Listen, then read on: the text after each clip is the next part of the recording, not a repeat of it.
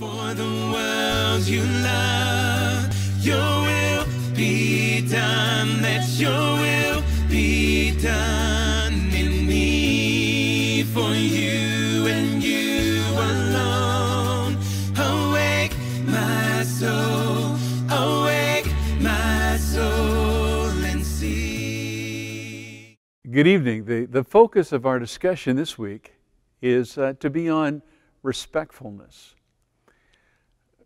It's interesting to me that God puts a great deal of emphasis on respect. I don't know if you've ever thought about it or not, but I think as our Creator, He understands how important respect is. And let me expand on this a little bit to get the discussion going this evening.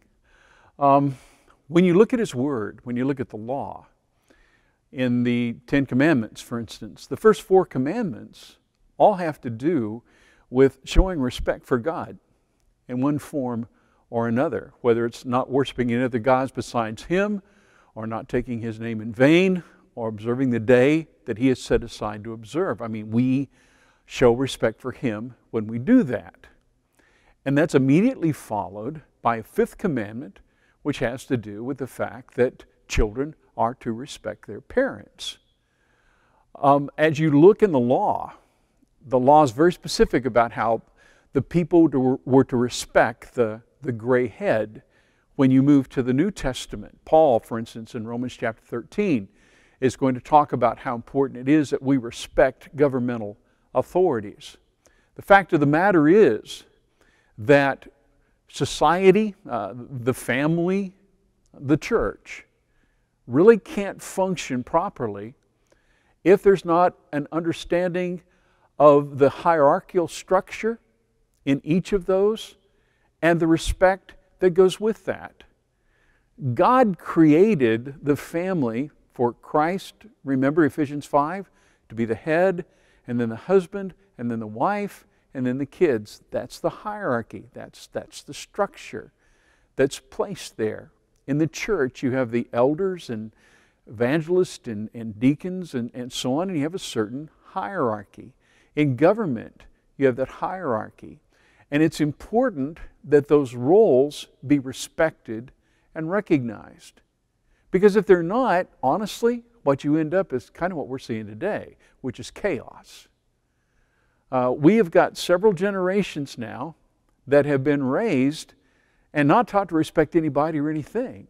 Not their parents, not their teachers, certainly not God. And I think that's one of the reasons why we find our prisons filled to record levels. Because here's what happens. When you have people who aren't taught respect, in reality, I believe what you're doing is creating barbarians. And those barbarians are going to create chaos. The only way that a society, a culture can cope with barbarians is to incarcerate them, to tuck them away from society to protect the rest of society. In a sense, to strong-arm them in defense. And that's exactly what's happening. The sad thing is that what we're doing, as usual, unfortunately, is dealing with symptoms rather than the bottom line problem. And the bottom line problem is that our people are not, in this country, are not being taught respect. I mean, today, who do people respect? They don't respect the president. They don't respect their senators or their representatives. They don't respect their teachers. They don't respect their parents. It's a mess. If children were taught to respect, if adults practiced respect, I believe it would make all the difference in the world in this country. But that's not happening. But I believe God understands and sees how important respect is, and that's why He emphasizes it, and that's why we need to emphasize it. Now, a second corollary to that is when you talk about respect, I think a word that you can use that isn't exactly parallel but comes close is politeness. And I really believe that politeness is incredibly important in securing and developing and maintaining relationships, and in fact, in just people getting along. It's interesting that in Far Eastern or Near Eastern cultures, politeness is very, very important. And now there are people who say, well, but that's artificial, and that's structured, and that's surface. And I wouldn't disagree with that. But I would argue that it's incredibly important in a very valuable way. If two individuals come in and they're rivals, and they're crossways with each other, and at cross purposes, and they're angry, but they come in and they sit down, and because of cultural norms, they're polite. And they treat each other with respect. Now, maybe begrudging, but nevertheless, that's the way it goes. There's a whole lot more possibility that something can peacefully be worked out.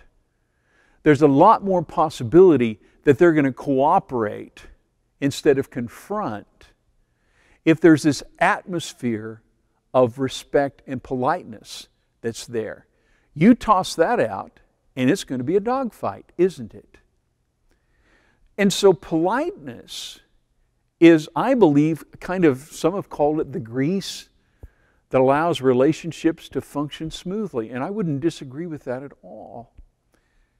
And it's very important that we respect one another, and I believe along with that, that we treat one another politely. This really holds true in marriage. It holds true in dealing with our children. It holds true in dealing with each other. That we be respectful and that we be polite. And one last thought, and I think it's a very important one, and that is everybody needs to be treated just as respectfully and politely as we possibly can. We all want to be respected, don't we? We all like it when people treat us politely, because that says, if you'll think about it, that says, I value you. You have value to me. You're important to me. And that means a lot. When we go out to prison, all the folks who go out from here, I've watched them, and I try to do the same thing. I try to be as polite to those inmates as I can be, as respectful to them as I can be. I realize they're incarcerated. I realize they've gotten themselves in trouble, but they deserve to be treated politely. They need to be treated respectfully, and they respond to that. Because in too many cases, that's not how they're treated. And we all need to have this sense of value and the fact that we're being valued. And that certainly holds true in marriage, for instance. One of the things that I think is really important is that husbands and wives treat each other with respect, that they be polite to each other. You can listen to two people talk to each other for a little bit, and I can tell what kind of relationship they've got. And it's not a healthy one if they're talking each other down and constantly confronting each other. That respect and that politeness is very important. And so it is in our relationships with each other as brothers and sisters in Christ. Romans 2:11 says that God's no respecter of persons.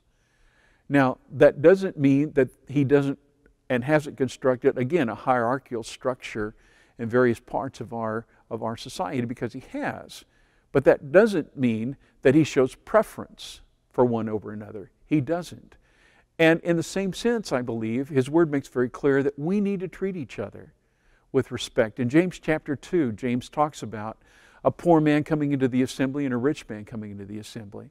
And he's saying, now don't you start treating disrespectfully the poor man, even as you treat respectfully the wealthy man. That's wrong. Don't do that. And that's absolutely true.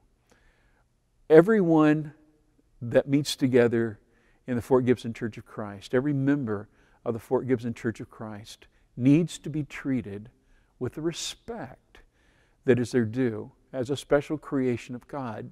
We need to be polite to one another. That opens all kinds of doors. That facilitates relationships, that facilitates communication. It just makes everything better. And so, may God bless you in your discussion of respect and respectfulness, this evening, because it really is something that's very important and that we need to work on. Thank you. God bless you. In our hearts, Lord.